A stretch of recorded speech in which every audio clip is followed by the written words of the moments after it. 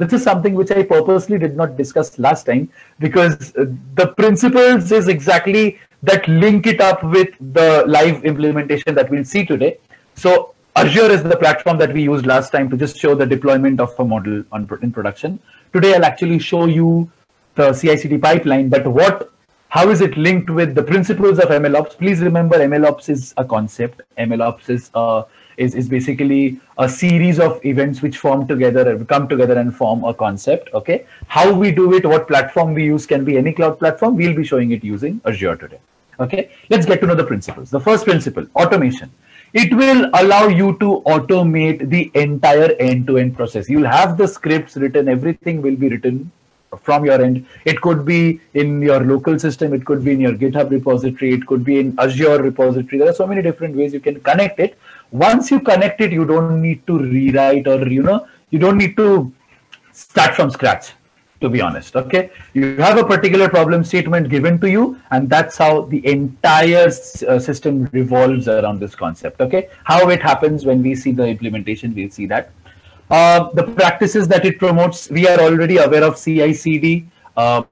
It's more of like a colloquial that's used with DevOps. For those who don't know, I'll just revise. So CI and CD is like continuous integration, and continuous delivery, which is continuous deployment. Integration is the part wherein you do the testing and evaluation. Deployment is when you put it up on on a platform, basically, for the user to use. Okay, so when I am talking about, again, I'll go back to the previous example. If I'm comparing ClickBuzz with the ESPN app. Okay, ClickBuzz has a lot of features which probably ESPN does not have. So then ESPN will try to come up with will come up with those features and a couple of more features. So this continuous experimentation is the CI thing that we can see over here on our screen, the continuous integration part. And then you change your code, you add few features, you remove bugs. Once that is done, you straight away put it in production one more time. That's the continuous delivery. Now this is done by DevOps. What extra do you need for machine learning? You need a continuous training and continuous monitoring. I had given a nice example last time. I'll do that again when we move to that part of the slide as to why we need continuous monitoring or continuous training. Okay, so I think I'll explain this better when we have that slide coming up. The next part is versioning. Like I said, whenever we have a particular model which is up on the cloud platform and that is being used by a particular organization to make predictions or to make certain, it could be a regression based task, it could be a classification based task, whatever it is. Whenever this is being done, they need to know which version of this model is working best. Now, there are two reasons behind it. Let us go step by step. Number one, I come up with a particular model. Say today we'll be using decision tree classifier. So let me stick to that. So decision tree classifier is what I have used, and I've created a certain version of this classifier. Okay, and that is going really well. And then due to some reason, which I'll explain in the next slide, the model starts performing really poor. There is something that is going wrong with the model. So obviously I have to change some, maybe I'll have to change some hyperparameters. Maybe I'll have to replace decision tree classifier with maybe a random forest classifier, because I need an ensemble technique to carry out the prediction, the classification task, whatever it is.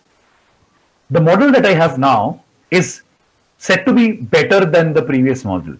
And this is the second version of that particular model. Okay, it's a newer version. It's the latest version. How many times have we heard this since our childhood? The latest version where a mobile aaya hai. What is that basically? So the versioning is basically that upgradation with time. This upgradation with time is something that MLOps will allow you to do. Now, is it always important for you to have the latest version? No.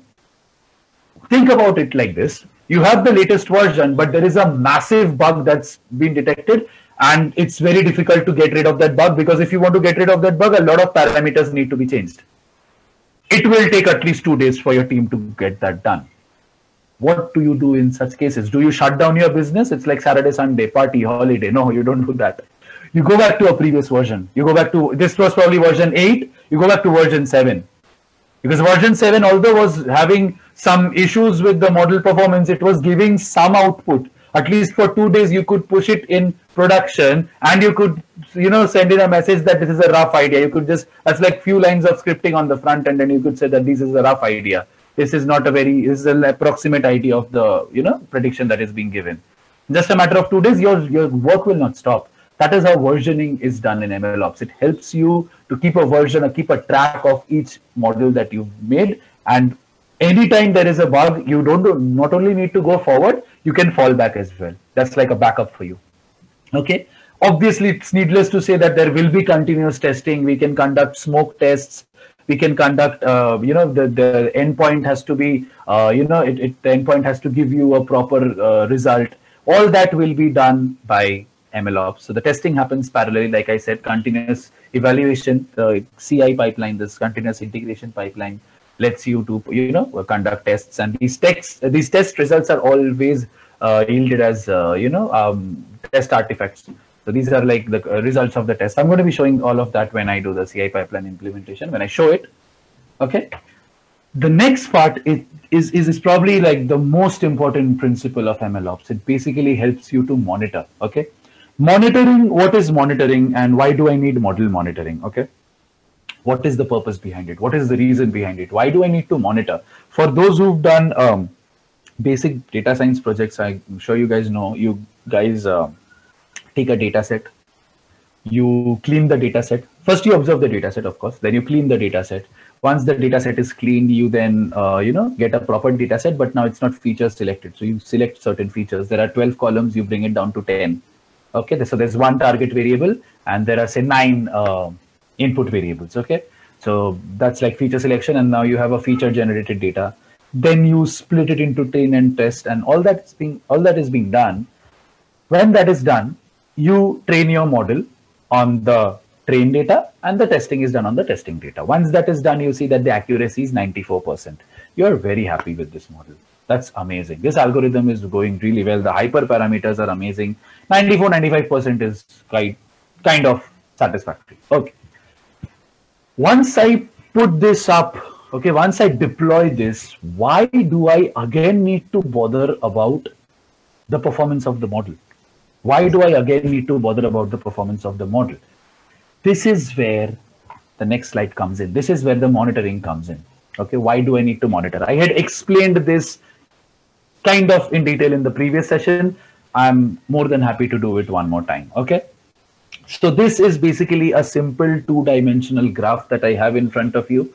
Okay, it's called the model decay monitoring. Okay, that's happening through MLOps.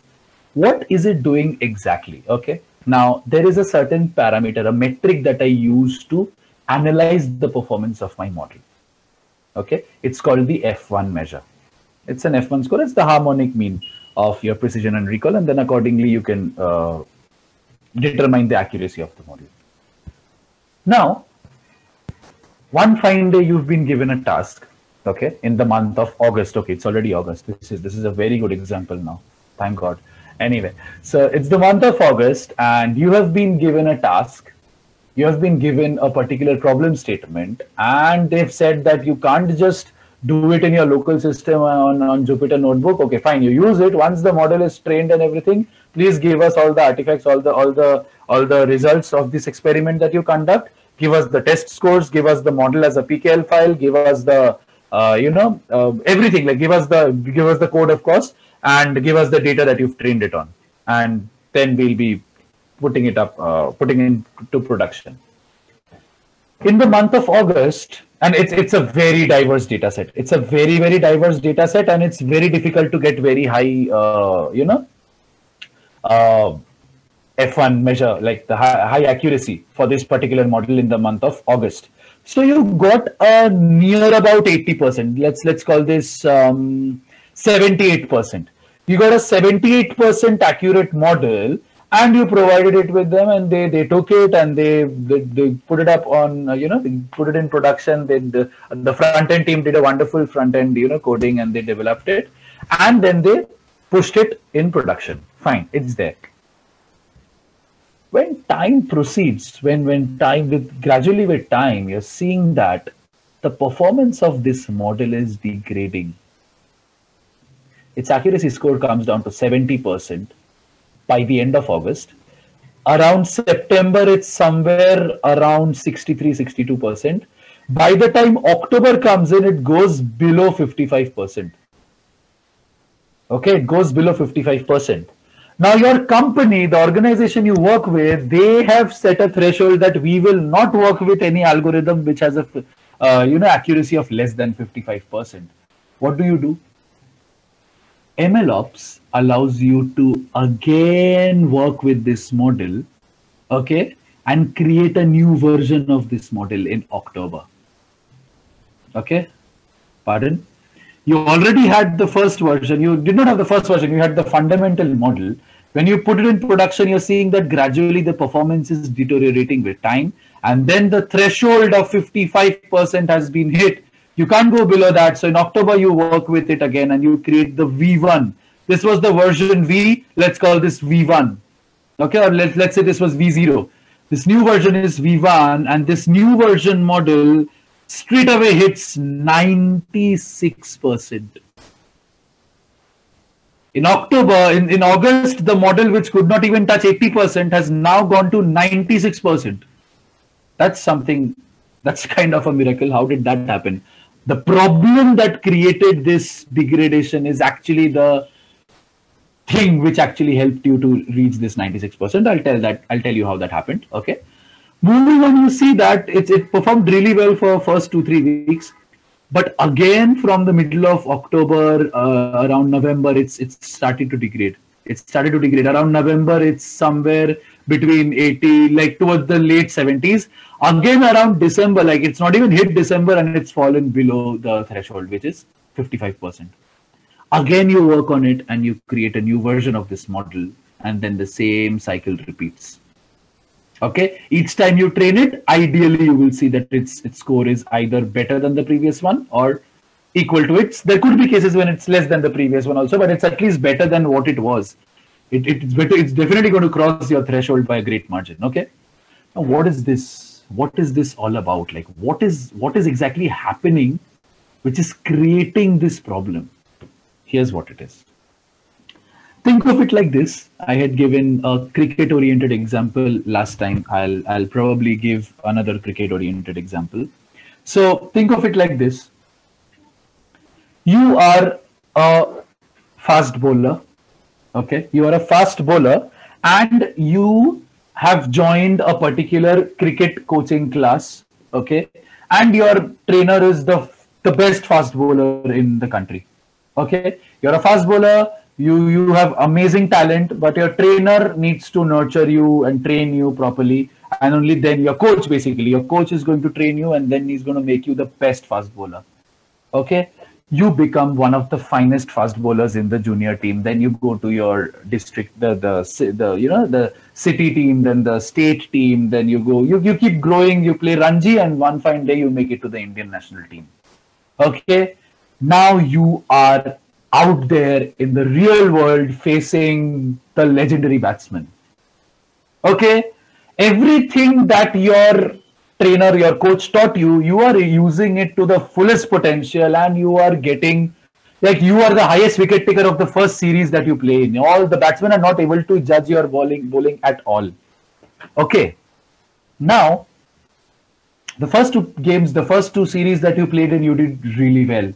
Suddenly your performance drops. The batsmen are identifying you. The batsmen are kind of, being able to figure out your bowling style, your different variations with the ball. They cracked your secret, if I want to put it in layman's term. Okay, what does your coach do? Your coach comes up with new strategies. He says that use a slow short ball that can surprise a batsman.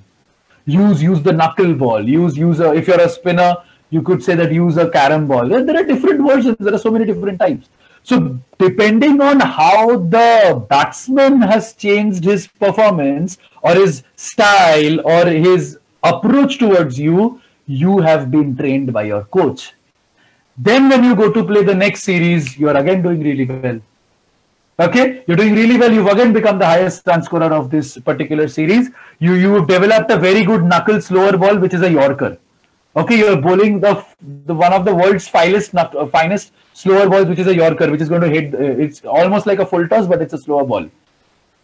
Suddenly, the batsman starts following AB de Villiers and Tilakaratne Dilshan. They are like very popular cricketers. वो जो पीछे मारने वाला shot होता है ना, the dill scoop. They bend down and they hit it behind the wicket keeper's head. They started playing that. They started using that for your knuckleball. Again, you need to come up with a new strategy to counter that. What is happening? This bowler was trained so well and he did so well in his Ranji team, in his school team, everywhere. He was like the king of all the bowlers. The moment he was deployed and the moment he came into production, the model is not performing well. And now we're back to machine learning, guys. This is how the data change is actually going to change the requirements of the model. Now let me relate it with data. Think about it like this. We are in a real world wherein like 3 months back, okay, now this is dedicated to all the participants who are here right now. I'm sure you guys will be able to resonate with me. 3 months back, when you would click on the YouTube app on your mobile, which were the recommendations that would pop up? Compare it with today. Like after this live session, just go to YouTube, click on YouTube and see, look at the recommendations. It's never going to be the same. Every week, something new has come up, some new topic. Somebody who used to watch a lot of cricket videos after the Euros got over started watching a lot of football videos.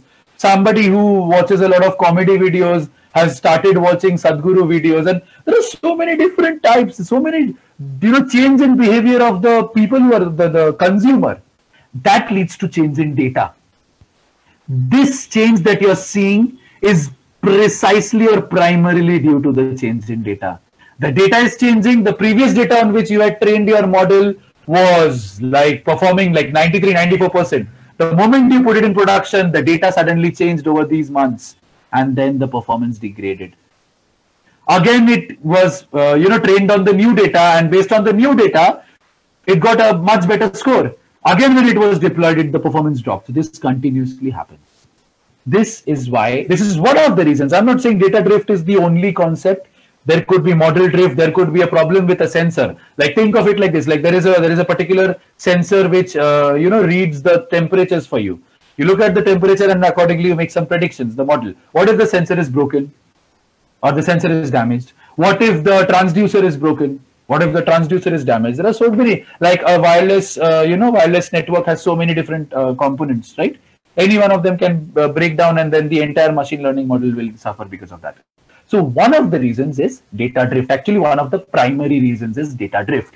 So data drift is nothing but change in the behavior of data because of which the model suffers, if I want to put it in layman's language. One more example could be COVID. Like think of the air quality index. I'd given this example last time also. Based on last 19 years of data, from 2000 till 2019, a particular person has made a model which predicts the air quality index of a particular city. Okay, like say Mumbai. Now this city is expected to be, it's kind of highly populated. There are a lot of vehicles, so it's supposed to be very polluted. Okay, so the machine is trained to detect this high amount of air quality, the AQI value. But what happened in 2020 March? There was a lockdown. By 2020 July, there were like hardly any vehicles that were out, right? So what happened as a result of that? The pollution level got better. The AQI, the air quality index, actually became better. As a result of it, the model which was predicting air quality index based on previous years does not even know what COVID is, because the machine is not rational like humans, right? That is why its performance might have degraded. So this is one more example. So the best part about MLOps is that it lets you, by using these concepts, you can actually understand the monitoring part. Okay, how it is monitored. Fine. Again, coming back to this last bit, the F1 score goes below the threshold. The threshold is denoted by the symbol tau. And then, sort of the moment it goes below tau, you have to retrain it and then push it back into production. So that is the CT and CM that we saw here. If you come back to the previous slide, you can see continuous training and continuous monitoring is happening, right? Because the previous model will be there. Like I said, versioning lets you to keep the previous model, but the new model is required because you need to redeploy it based on the new change in data or some problem that may have arisen in the source that is there. Okay, and the same is done using monitoring. Fine. Now that the principles are out of the way,